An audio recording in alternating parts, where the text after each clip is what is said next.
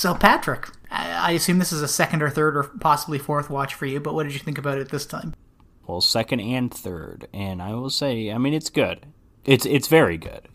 It's a stylish gangster movie, a Japanese gangster movie. It felt like a mix, I mentioned the Scorsese with Tarantino's style. Mm-hmm. It also felt neo-noirish in a few ways, and I think that could be the influence of the French crime films. I don't really know.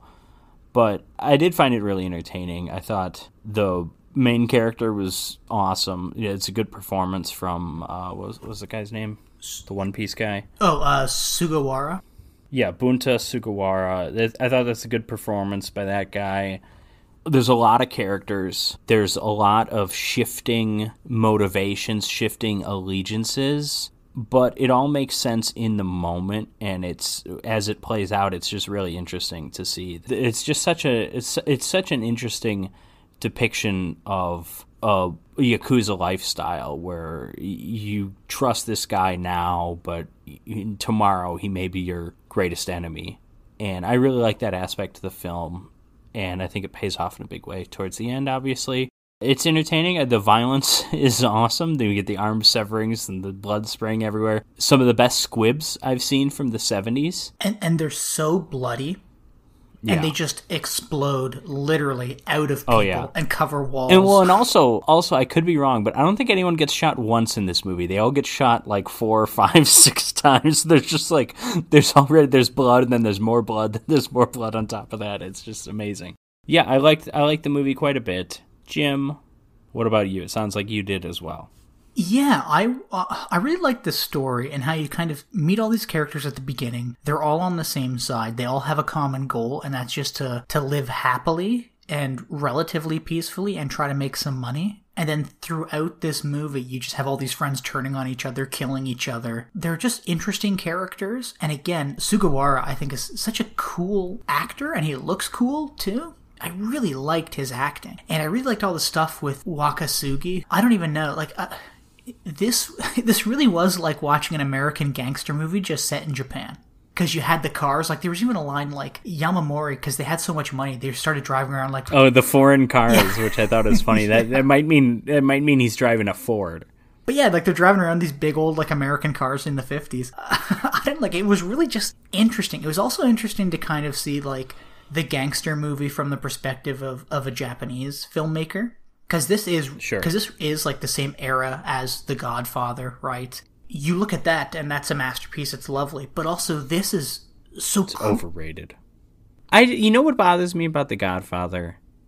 What? No one ever turns a fucking light on in that entire movie. Know, it's always so dark. It's like, bro, you're the head of a mafia family. You're wealthy.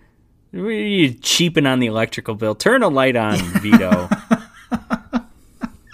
Yeah. But no, The Godfather, it's obviously a masterpiece. I just like joking about that. It's like it's such deliberately moody lighting, but it's just like, you can just turn a light on, buddy. Like if it were like a real, if you were to go over to Vito's house, you'd be like, can we? Yeah, can we get a lamp on? I can't even see you.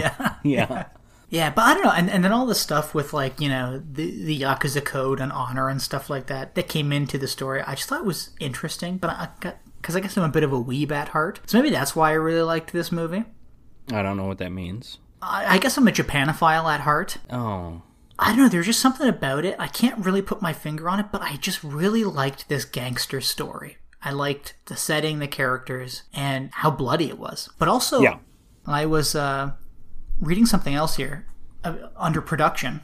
I'll read this out to you. Battles Without Honor and Humanity adapts a series of articles by journalist Koichi Iboshi that ran in Weekly Sankei, or Sankai. These were actually rewrites of a manuscript originally written by a real-life Yakuza guy who was incarcerated in Abashiri Prison.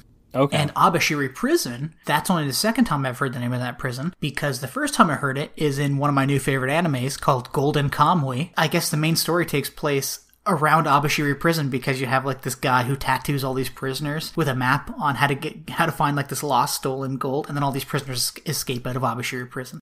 Yeah, Battles Without Honor and Humanity. I'm surprised how much I liked this. It's just a really cool gangster flick.